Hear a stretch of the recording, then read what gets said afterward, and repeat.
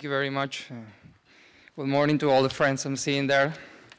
I just prepared a note, so I'm going to kind of make a mix of some notes and what I have in mind. Well, when I was invited by the organization to give this speech, I didn't have any idea what should I say.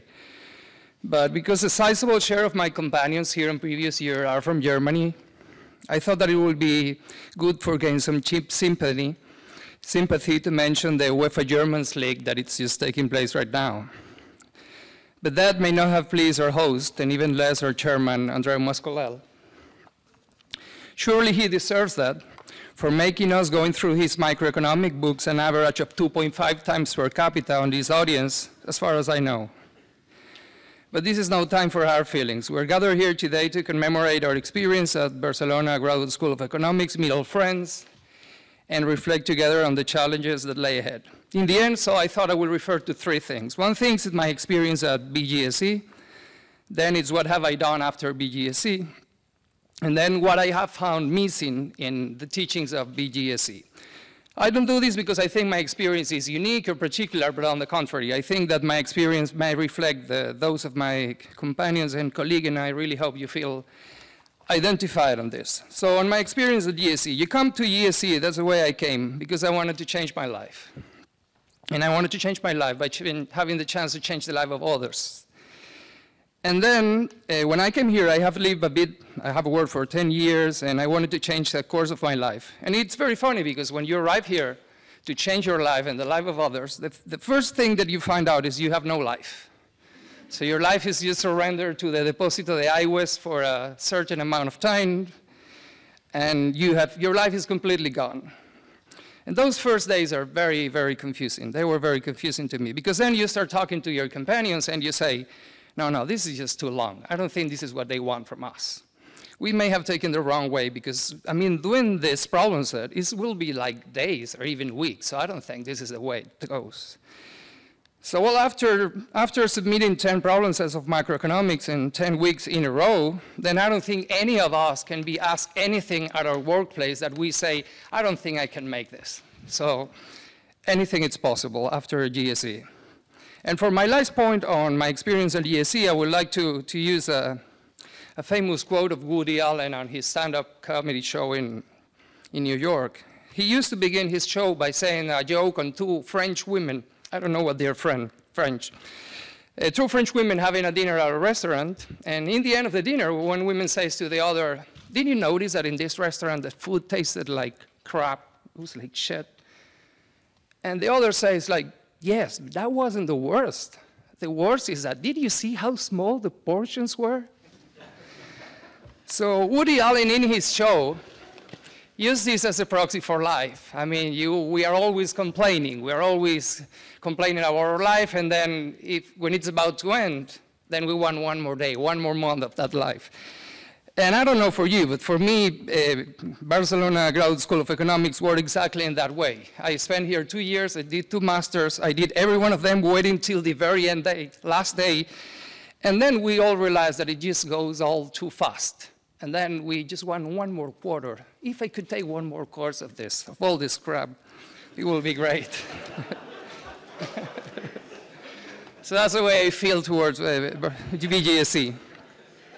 Well, my life did change after BGSE. In July 2012, I was invited to coordinate the macroeconomic policy team of Venezuelan presidential candidate Enrique Capriles Radonsky.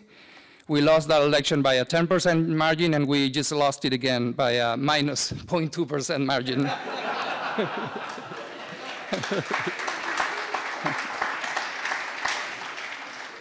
So working on this team was a lot of fun. I mean, this is no boring stuff such like the German economy or even the Chilean economy. Venezuela is plagued with exchange control, we have interest rates control, we have 3-tiered exchange rate system, we have interest rate that the deposit rate is 20% below inflation, we have capital controls, we have that fighting workers below a certain salary level, it's completely forbidden, we have 40% of a nominal GDP owned by the government, and just along, etc. So this is a lot of fun. So within this context, most of what you learn here becomes completely useless.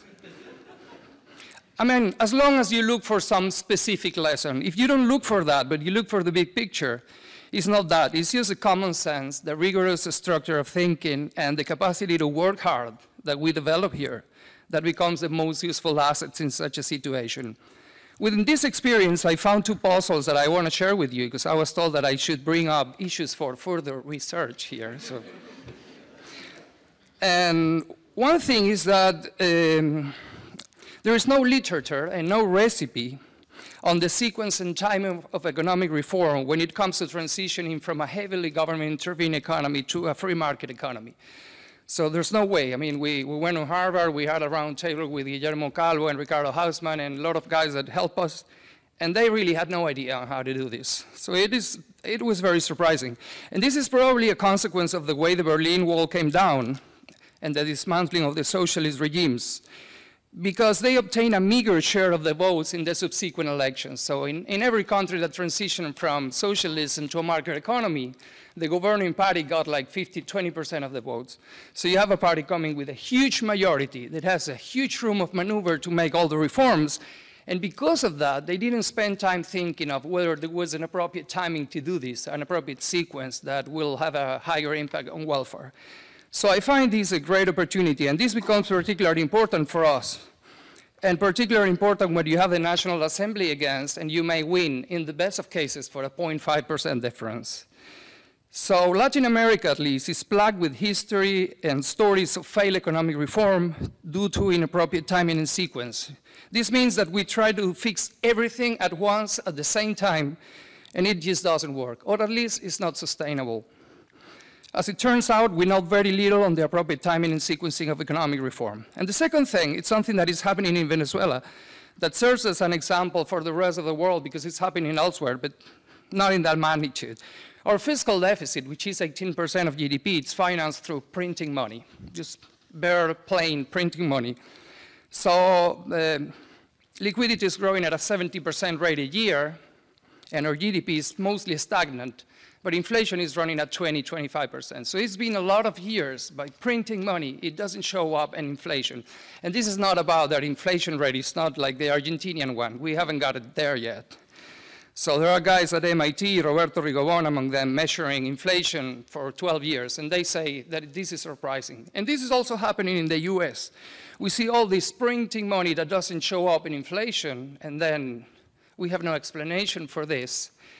And it will be good to have an explanation because other guys refuse to print money and are having a lot of trouble. So it will be good to know what will be the consequence of printing money. But the fact is that large lags between the growing the money supply and the sum of GDP and inflation are now common all over the world, at least to the extent that you can print your own currency. And they have rendered the good old quantitative theory of money completely useless. So this I find interesting. And then, at last, I want to talk about what I've missed now that I'm out, what I missed while I was here. I feel I came to study in Europe at a unique point in time, at a time when a large experiment, the euro, was taking place. And I found very little debate on that, on GSE or UPF at large. Professors surely talk about that among themselves, but refuse to venture into those conversations with students, either in external forums, extracurricular activities, or even in the cafeteria. Our academia seems to be sailing the safe waters of mathematics at a time when, to use the words of Jacques Dress at the latest BGSE lecture, there's nothing more important, no place where research can be more fruitful than in studying and proposing ways out of the current European crisis. The climax of this came at a noble round table organized somewhere in the middle of last year by IDEA, because it was the 25th year anniversary. And they had Robert Lucas there, Nobel laureate. And when Lucas was asked what will be his recipe for the Europe going out of the crisis, he said a very thoughtful and sensitive thing. Anyone should fire anyone at any time with no cost and without having to give anyone any explanation. So that was Lucas' recipe. So I'm convinced that some more debate around the world's contemporary economic problems, in particular the European crisis, will really help as a motivator to GSE students to get into top-notch research. I mean, economics cannot be about, when I got into policy, doing policy in Venezuela, then you got like, I talked to Jaume Ventura, and Jaume said, and now you want to do politics, right? No, I don't want to do politics, I want to do policy. But economic policy is about rule of thumbs. People make calculations back of the envelope and things like that. And then economic research is about these crazy math models. And then these guys are sailing all this through completely different highways, and they never get along.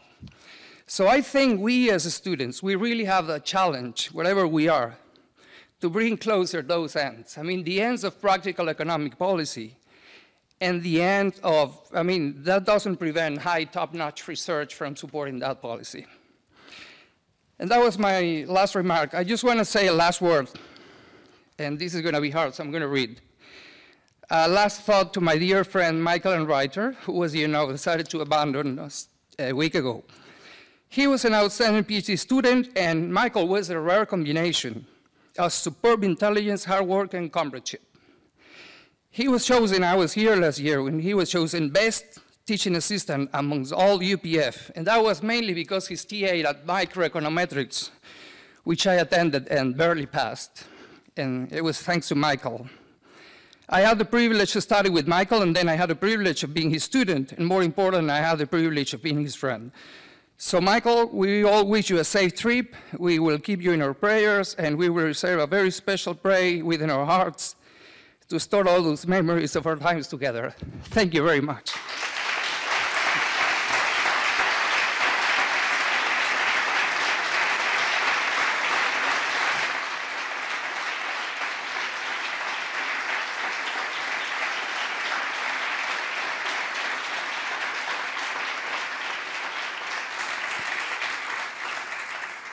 A hard start now. So many things on my mind actually from the early lectures as well. So, I mean, it's kind of tempting to put up the response from the North now. I'm going to try to do that. I think the only thing which really is kind of troubling is that, I mean, in all the speeches, it's always about Germany and, I mean, as an example or as a problem. But you hear little about Italy and France, and I think that's probably a good symptom of the crisis, what we have in Europe right now, that there really is just no one else to look at apparently. So, yeah, that's really sad as well. No, but the thing I want to talk about actually is something else. So, it goes in a similar direction as Miguel before me. I want to talk about how to sort of make use of this alumni network exactly for those questions, because, I mean, after all, what can you do? Why have such a network here? Huh? And there are, like, I think at least three functions, all sort of matching. So matching people, like today, which is great, having an excuse to come to Barcelona and meet old and new friends. Secondly, matching jobs, so sort of vertical matching. So you want to match senior people and younger people and recruit them, possibly. This is probably going to take place more in the future when we all are a bit more senior, not just all very junior or researchers. And the third thing is the matching of ideas, resources, and skills, I think. And this is actually what I want to talk about. So from a personal point of view, as I left GSE last year, I mean, one of the reasons to leave and not go for a PhD was kind of a lack of ideas, of questions, of research questions that felt like they were worth spending considerable amount of time on them and having the feeling that they actually contribute something to society or solving the problems such as the debt crisis or the other crises as we heard in Venezuela, for example. Now, after roughly a year in the central bank, this is somewhat changing now. So you see every day the problems described by Mr. Mascolel, and you see the problems really, I mean, the difficulties and also really the boundaries of knowledge we have. I mean, we know very, very little, and we understand very, very little, and we have sometimes absolutely no idea what to do. I mean, if you look, for example, in my case, look at macroprudential supervision. So it's the fancy new thing around the world. Everybody wants to do it, everybody likes it, everybody thinks it sounds nice, and it does. I mean, you talk about bubbles, asset prices, stability, networks. That's all very cool, right? But then you ask, so what can I do? I mean, how do you know that this network is stable? How do you make a policy choice? I mean, how do you have a threshold or something? because you need something. I mean, you are right now in Germany, for example, it sounds crazy, probably to the rest of Europe, but there's a debate about property prices that we have a boom or a bubble maybe there. Now, the question is how do you make sure that this actually is a bubble under uncertainty? What's the kind of level of prices you would say now we have to act? And nobody really knows, yeah? Nobody even really knows what prices to look at, what kind of number to look at. There are many ideas, obviously, but you can always argue for one thing or the other. So there's so much room for research there. That's just one piece. And also one piece I hadn't seen before at the school here. It's sometimes probably too much on the macro level, but anyway. And similarly, I mean, the tools, so what we have right now is capital buffers, so you put some buffers in the balance sheet and the banks. But this is not very creative is anyway. I mean, it's basically the same thing, the same old story we had in banking supervision also before the crisis. And there must be some more innovative or more recent tools. I mean, something new to do, something really creative, and I haven't seen that so far. And I think these are kind of the questions I think that should be asked, and that should be also discussed a little bit more intensely during the studies here, because, I mean, it's good to know the theory and the tools and have the capacity to understand those topics, but you also need to sometimes reflect them on the actual reality. So now, long story short, so what can we do in the GSE? I mean, last year probably I would have wished to have someone to talk to, you know, and just check and spare your ideas with, and just say, well, look, I'm kind of interested in financial stability, whatever, and now I have these kind of ideas, but are they actually relevant? I mean, do you care about them? Or does anybody care about them? Or do you have a better idea? Or can I go into some direction which would be maybe more to your needs? And I think this should happen, actually, because, I mean, we have so much researchers here. We have, I think, I looked in the alumni thing, and we have probably all the central banks in Europe, plus the ECB, and also the Federal Reserve System is present, as well as lots of research companies and consultancies. So making this exchange happen, I think, would be really a great thing, both for the research side as well as for the practical side. And so if anyone wants to push for that, I don't know how to do that, maybe some IT platform, some web-based mail list, I don't know. You're more than welcome to do that or to approach me. But I think it would be really great to have that exchange happen. Yeah, because, I mean, in the end, the GSE network is very young. It's very homogeneous. We're all economists. So this has advantages and disadvantages. I mean, if you look at the LSE alumni network, for example, of course, it's a different story, right? I mean, they do have some capacities we don't and we won't have in the near future.